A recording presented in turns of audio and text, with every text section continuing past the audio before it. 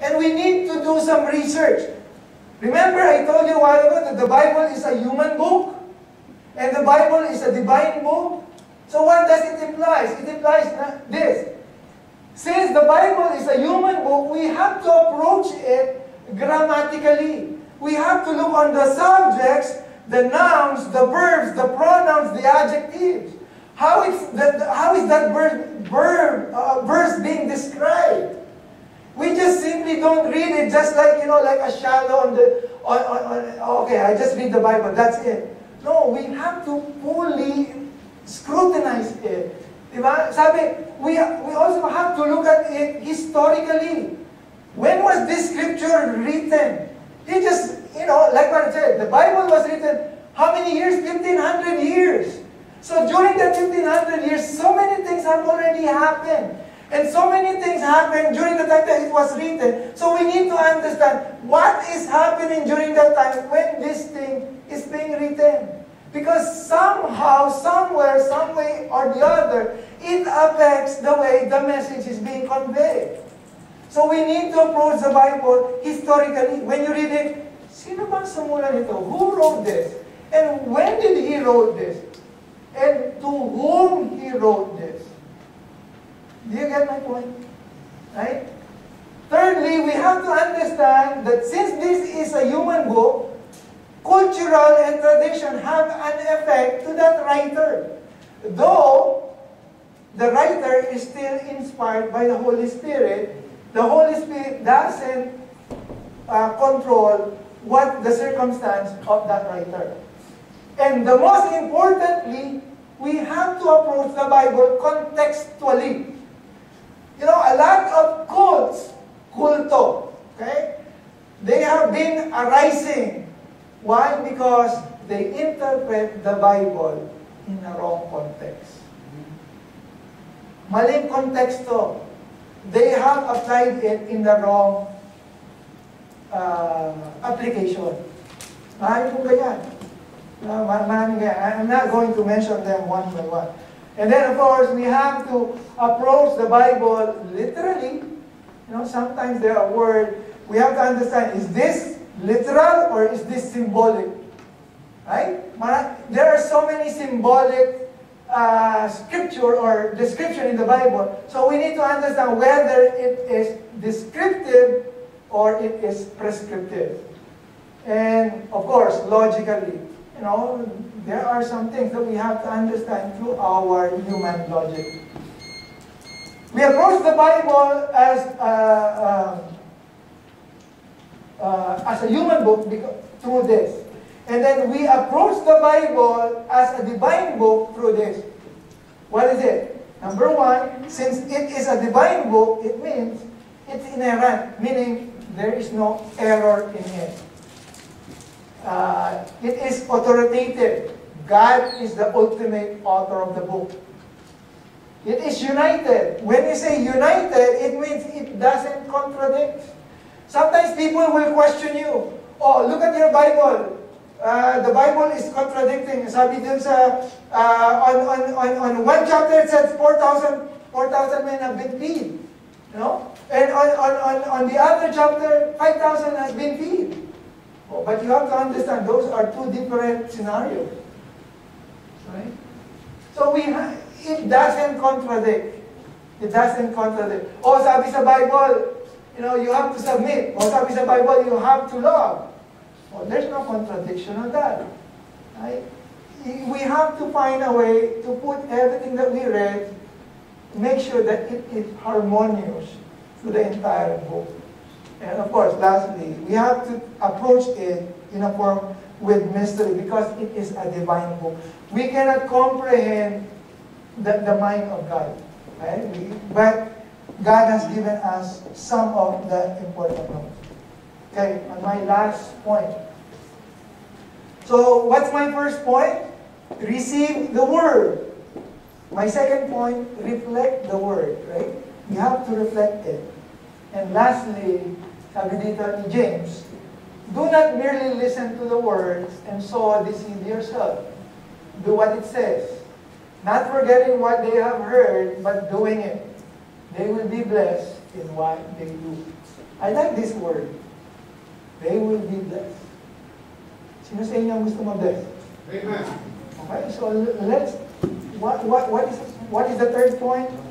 We have to receive, we have to reflect, and the third point is to respond to God's word. Okay?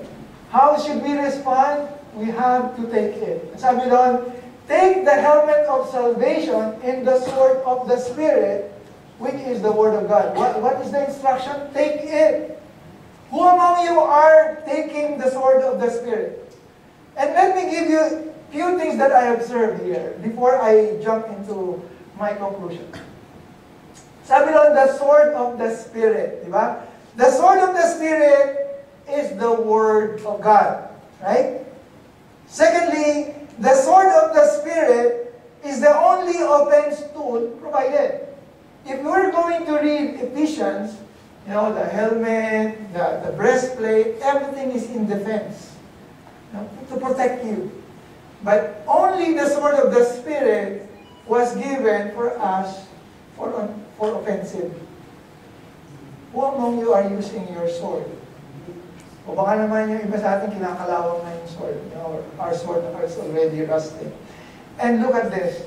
And this is one thing that I would like you to take.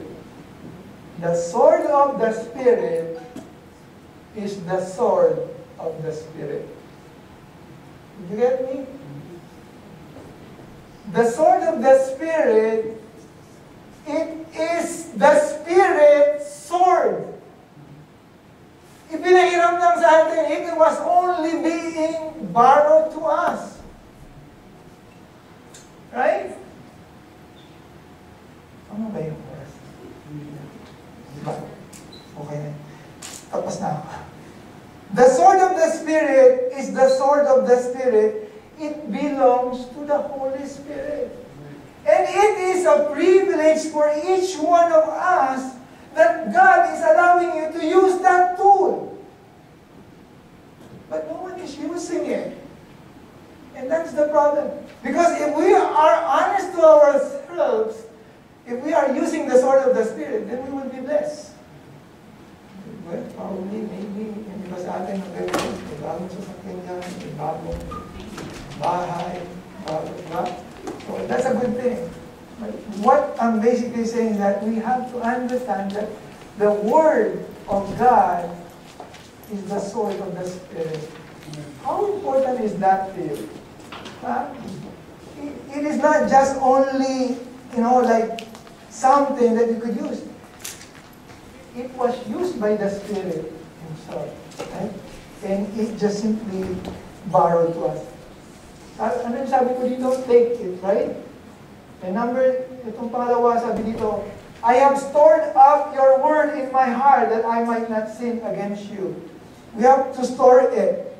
Now, the devil misquote the scripture. Remember? Even the devil knows the scripture, but he misquote it. Okay? But if we memorize the word of God in context, we will have a storehouse of powerful weapons to defend us against temptation and test us and help us through a severe trials and tribulation.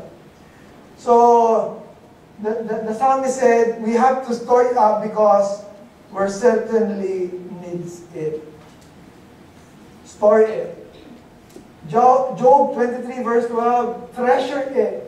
I have not departed from the commandments of his lips. I have treasured the words of his mouth more than my portion of food. So that's how Job treasured God's word. And lastly, use it. All scripture is breathed out by God and profitable for teaching, for reproof, for correction, and for training in righteousness. Right? You know, come to think of it. Okay, let me tickle your brain a bit here. You know, we might like worship. Who likes worship? You know, who likes singing here? Everyone likes singing, especially, you know. We might like preaching. How long you like preaching? I like preaching. Probably pastor like preaching. No, but the only perfect part of worship service is the reading of God's Word. because it is the only thing perfect. Right? All my statements will be gone, forgotten. All our songs will fade away. But the Word of God will last forever. Right? Walang forever. Sabi nga ni Beng, yung love life minsan madalas walang forever, but the Word of God, meron. Beng, nakalagay yun sa outline ko. That's true. Di ba? Yung love life minsan, or madalas walang forever, but the Word of God, meron. Let me now go to my conclusion and my challenge. If we come to church with an intention only listening and without the intention of being changed, then we are all missing the point. Kung pumunta lang kayo dito, if you come here just to listen and be enjoyed by the song, by the preaching, then you are missing the point. I'm not going to invite you next time. Okay? But of course, you are all welcome. Nowadays, it's sad to know that a lot of people come to church, walk in, read the Word, hear the Word, and walk out with no intention of changing. You know, I just hope and pray that our church will be known to people that this is the church who does the Word. Practice what everybody else just talk about. James says, if we wanted to be blessed, we got to live the Word of God. Not just hear it, not just know it, but doing it. The question on the floor now is, what are we going to do now with what we already know? No, we know the importance of the Word. Pastor Lino has mentioned that already. And I have given you some ideas how we could enjoy it. Question is, the invitation is open. Enjoy your Bible. Let's come to the Lord in prayer. Heavenly Father, Lord, once again, we would like to thank you for giving us your message, Lord.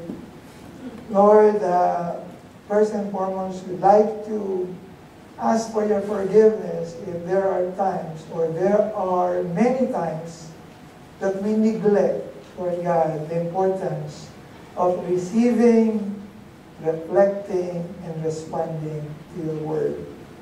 Lord, help us to enjoy it in order for us to benefit from it. Thank you, Lord God, for the wisdom. Thank you, Lord God, for the knowledge.